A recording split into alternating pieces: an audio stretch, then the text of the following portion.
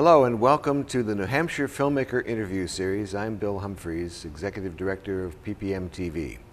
Our guest today is Sean Collins. He's a photographer, a videographer, and his work has ranged from action photography to documentary filmmaking.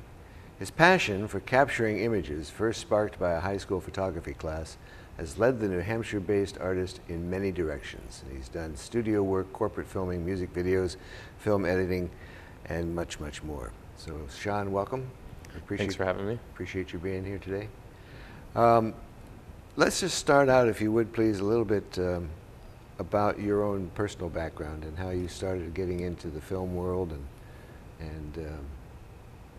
So I think starting out, I started in high school, getting into film photography, 35 millimeter film, developing my own images, and really learning the process of exposure and how to shoot an image and frame it. I learned that a lot through my high school teacher and really got into it. And he pushed me to keep up with it, and I continued to do it through college on my own. I took a couple classes that helped with digital imaging and processing. But I really just kept doing it on my own. I did concerts at the college that I went to, University of Maine, and kept going with that, and started to do some film on my own as well, learning from watching other films, learning from just being out in the field and shooting my own films, whether they be snowboard films or just fun things with friends, and just learning along the way the process of what works and what doesn't. How do you assess the difference in moving from still photography to motion photography? There's a lot of a difference. I think they're similar in the way that you can frame something, but then you have to learn that where is your subject going to move, or how am I going to cut this together so that it makes sense with the motion and with the audio, and you have all these different aspects that you have to pay attention to. It's not just your image and you're framing it, you're also paying attention to the audio and the color space and how exposure changes depending on where you are, and so there's a lot of moving pieces. When you work in action photography, when we talk about action photography, you're talking about basically action sports, extreme sports, or skateboarding, or snowboarding, or something like that. Do you worry at all when you're working in that particular genre? Do you worry at all about storyline and what the story is that you're telling, or is it how do you draw the audience into a consistent line of thought? I think with a lot of that, it's about showing what goes into the sport itself, and showing like what the athlete does to either get ready for a competition, or showing the space that they're performing in and how amazing the height they're getting with a trick that they're doing, and just keeping it framed the same way that you would frame anything else, but giving the viewer something more to look at than just a sport happening, maybe more of a beautiful image to look at with the sport happening within it. So the aesthetic of the art, the aesthetic of the sports. Yeah, so keeping the aesthetic the same as if it were a commercial shot or a documentary, just having the viewer be able to see it in the same sense that they're looking at a landscape, but there's somebody in it doing a trick or an action, whatever that is. And now you've moved into a documentary, which is your first entry into the New Hampshire Film Festival, and it's called Inside the Hideout by BCAP, who is a musician. He's a local musician here in New Hampshire. He mixes a few different genres, a little bit of acoustic blues, soul, and then some hip-hop, reggae, fused together. And I met him out at a show that he was playing in Portsmouth, and I really liked his work, and I wanted to work with him on a music video or some project we could get going. And we decided that we were going to get in the studio together and film the process of his first album, and also my first documentary. So it's a behind-the-scenes look at the work of BCAP in the studio, and as he proceeds to create his first album. Yeah, so you really get to see how an artist puts something together, and it's not the fabricated end result music video. It's really looking at how somebody creates their music and how they put everything together, from vocals to drums to acoustic guitar, whatever it may be. So it's really the piecing together of the music, and you get to see that through the film. So it has much more of a storyline, personal storyline to it, involved in his particular rise into the world of music? Yeah, you get to learn a little bit about him. I did a few interviews in the piece, so you get to learn about his process and what he's thinking about the album and where he wants to go with his music and what he sees for his future. So it's good. It's good to see where he wants to take it, and it's maybe not necessarily the place that every other musician is thinking. Like, it's not the fabricated, making tons of money. It's about doing the art itself, and about performing, and about bringing music to people, and sharing his talent.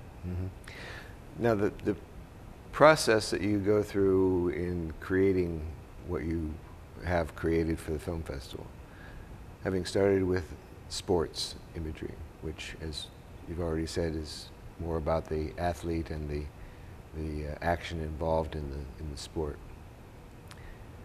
Translating that knowledge of capturing that into capturing a music artist, which, if we could identify maybe his artistry as a sport,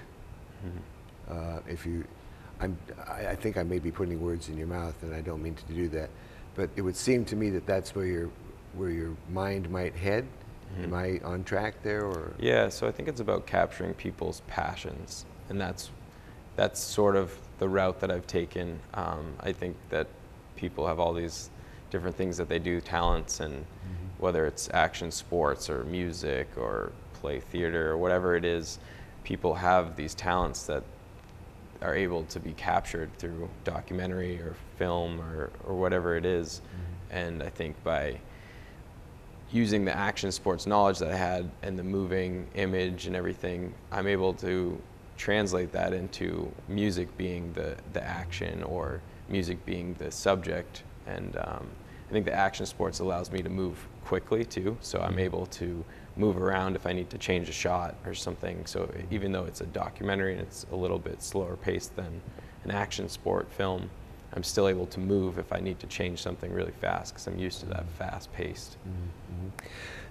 Talk a little bit about your own creative process in putting the piece together, and how did, not so much how you became related with BCAP, but how did you conceive the idea of doing this, and how did you conceive your approach to the work that you did with him in the film?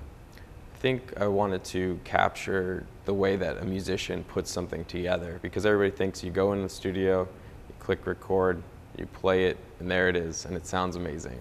It's not like that at all. It takes 1, 2, 3, 10 takes. So I wanted to show this process and how it was being recorded, and how, like, to show people what it looks like to actually record music, and people that think, oh, this song's amazing, like, I wonder how they did this, and maybe they did it. It sounds like some of these songs were made overnight, which maybe some of them were, but a lot of the music done today, it takes months and years to actually put together in a really cohesive piece. So I think that I wanted to show how he thought about his music, but also how he performed the music and recorded it to make this solid album that he came out with. So when you're thinking about that in your process of creating the piece, are you visualizing it all in your own mind before you shoot, how this is going to be constructed and how it's going to be put together, or is it spontaneous on the fly? A lot of it is spontaneous, just because I didn't know him that well, and I didn't know how his process was. But going into it, my idea was that I would show the real aspect of it. So I'd show him stopping to talk about what he needs to do next, and, oh, maybe we shouldn't record this, or maybe we should change this song. I know that the songs that he was going to record at first were not the songs that ended up on the album. So he had an idea of what he wanted to do.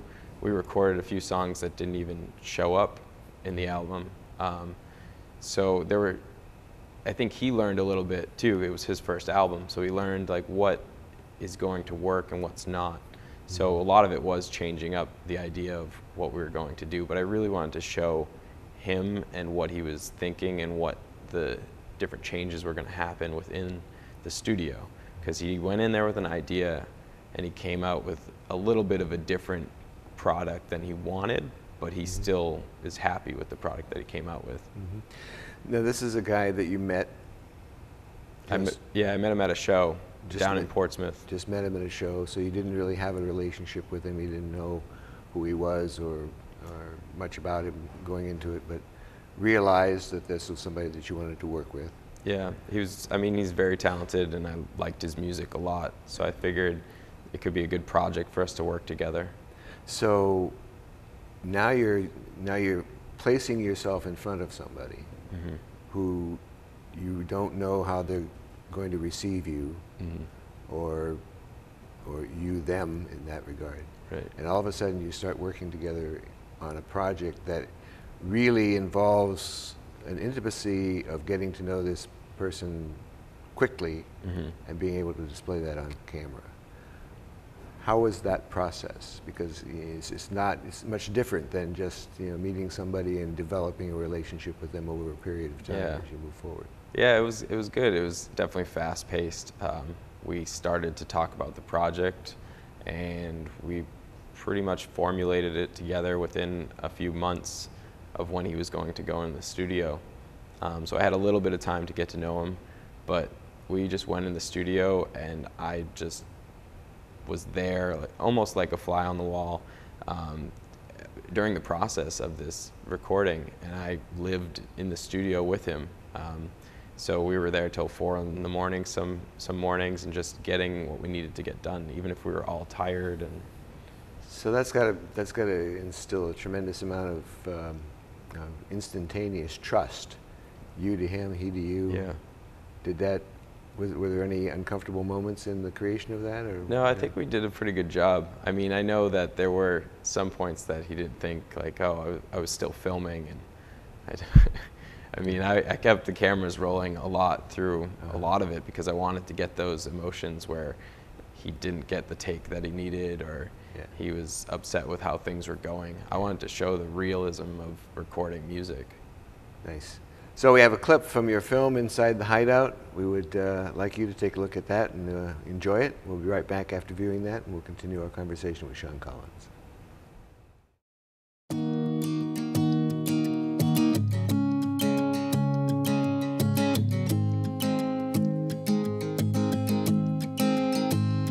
Tell me, what are we gonna do?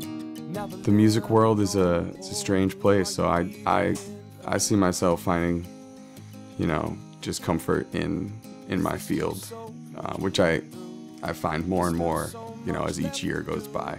I called them up and said, dude, I really want to work with you. What can we get going here? Yeah, they want one for the television, one for the screen, one for the actors, and one for movie scenes. For all of us living this crazy dream, a life of entertainment day by day. Don't take it. You can see the enjoyment that people get out of art in its most basic form. For the good guy fighting to right the enemy, to make a quick a friend of me, the lessons in the end are free. Music for me has offered me a lot of opportunity, and I hope that continues. I'd like to see more of the world because of music and with my music, and to bring my music to more places. For the magazine, for the dollar dash, for the end of greed, 1 for the love, and 2 for the treble, and 3 for the people that are on my level, what they want from me. Nice clip. Thank you for letting us see the inside of Inside the Hideout. From a technical aspect, give us a little bit of background on the cameras you were using and the sound equipment. How did all that come together, and what were you looking for in your choices?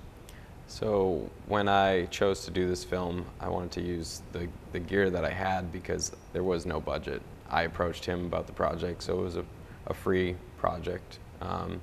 I took 2 Canon DSLRs and used those to make the film.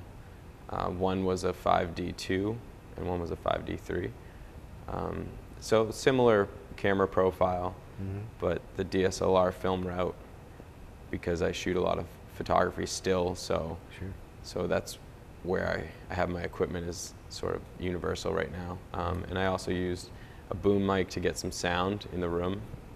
I had that over him for most of the recording so that I could get him talking as well about the takes that he was doing, because I knew there were going to be moments where he stopped and said, hey, can we do that again?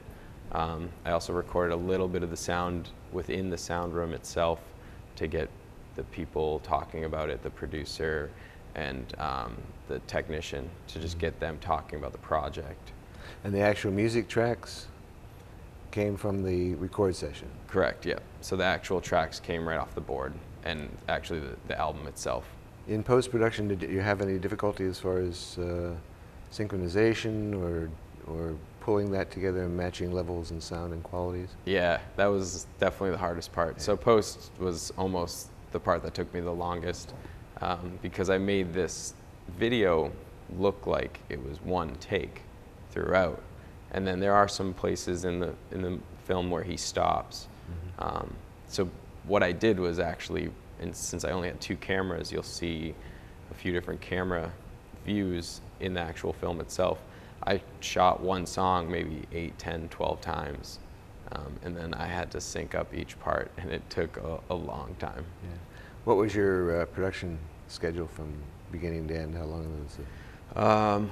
We started, I think, about March last year or this year, and I finished in about May. So off and on I was working on it. We filmed the whole thing in a weekend at the studio in Franconia, New Hampshire. And then the post-production, like I said, took me the longest. And I didn't sit down and do it all in one sitting. I did a few pieces here and there, did the interview parts. And then for the end result, we mastered the sound. I sent it back to him actually so he could master it by himself. By himself. Yeah. That's great. So that became the whole production process, getting back to the relationship, became a collaborative effort between the two of you? Yeah, so he mixed the sound back together, and I gave him the rough files of where everything laid out in the video and levels of how I needed things to be, the backtrack and then the interviews. And then he took it and mixed it back and sent it back and finalized the piece. It's a long process. It is a long process. Yeah, it's very long. What do you think was the biggest thing you learned out of this particular process? I think the biggest thing learned would be that having more of an idea of what needed to be completed may have helped. It was a very spontaneous film because we didn't know each other. So I think going forward, if I get to know somebody a little bit better, it may work out better, but maybe it won't. I think by not knowing the person, I also got a few things out of it that maybe I wouldn't have. But I think maybe learning more about the subject before going into it would help. Pre-production planning? Yeah, we did a little bit of that, and I knew about his music, and I knew what he was going to be recording, and I knew the area that we were going, but I never even saw the location before we got there. So I saw the location when he saw the location. He had never recorded in that studio. Never been in that studio before either. No, it was a friend of a friend up in Franconia, New Hampshire, Mojo Studios, and none of us had ever been there, just the producer. And so it was a good learning experience. I had to learn about the space, and it was a fairly wide open space, but there were some obstacles. For lighting, I bounced some fluorescence off of white foam boards and used a lot of the light that was there, but none of it was natural because there was only, I think, one window within the actual studio, so it was all making the lights work around him. Yeah, yeah. That's a creative process of its own accord, trying to make that go on the run. Yeah. Yeah. Has he ever done anything in front of camera before? Had he done any music videos before him? He had done some live performances. He never had any finalized music videos before this, so I think this was his first big film project. And it was interesting to see, when he watched it, there were some parts where he was like, I don't know, and I'm like, well, I think this is a good part because it shows really who you are, and it shows you trying to put this track together, and maybe this part didn't work out. And so there were a few things that we had to go over, but I think in the end he was really happy with it, and so was I. Did he fall in love with the film process in the course of it? Yeah, I think he enjoyed it a lot, and I mean, he had questions. He helped out too. Some of the filming, there is a shot in the film actually at the very end where he's filming, so you'll have to see that in the very end of the film. You gotta get your hands dirty in the process. Yeah, so it was good, and he was helpful throughout, and he would not go with his take.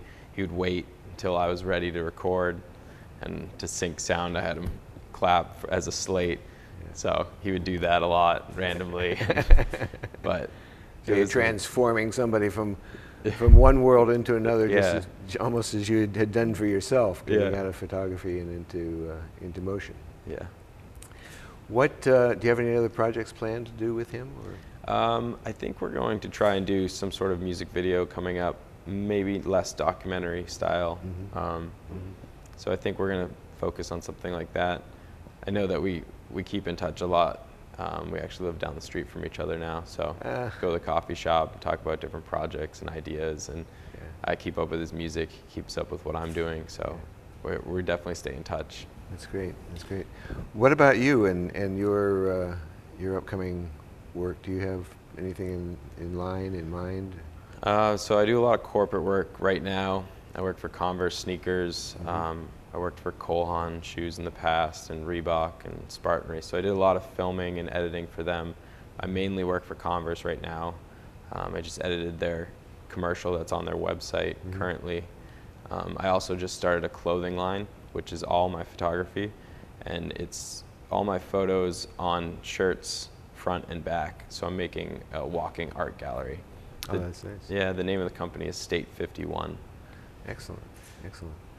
And do you have anything coming up that would take you out of this particular genre and into something else? I'm referencing perhaps narrative film or... I think I'll stay within documentary and commercial work for now. I would like to at some point do a short or a feature. It's in the process of thinking about what would that be, I guess, and I really have to find more time to do it too. Yeah. As much as I'd like to do it, I don't necessarily have the time at the moment. Yeah, for sure. Just a couple of last quick questions here. I'm curious to find out from your perspective, because you graduated high school in 2010.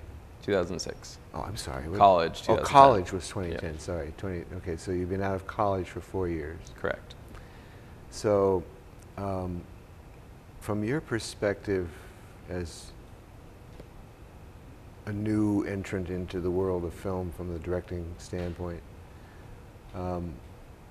what is your take on the key aspect that a director needs to be paying attention to when it comes to working with any particular talent, whether it be a musician such as BCAP, or whether it be an athlete, or...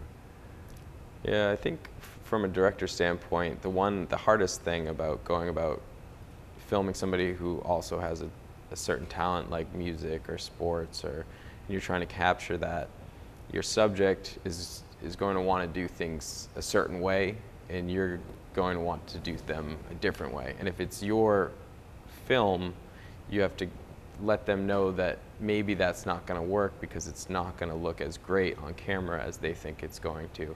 So you really have to be able to not control them, but make sure that you tell them what you think about the process, and that looks good, but we're going to do it this way because in the end result, this is how it's going to come out. So you have to be able to not just let them do whatever they want, because even though a documentary looks like people are out there doing what they want, it's definitely a little bit manipulative, because you have to control your subject to make sure you get the end result that you need. Sure. Thank you very much. Sean Collins, Inside the Hideout is his film that's going to be appearing at the New Hampshire Film Festival. Premieres on Thursday, October 16th in Portsmouth. Sean, thank you very much for being with us. Thank you for having me. And thank you for joining us. We'll see you next time on the New Hampshire Filmmakers interview series.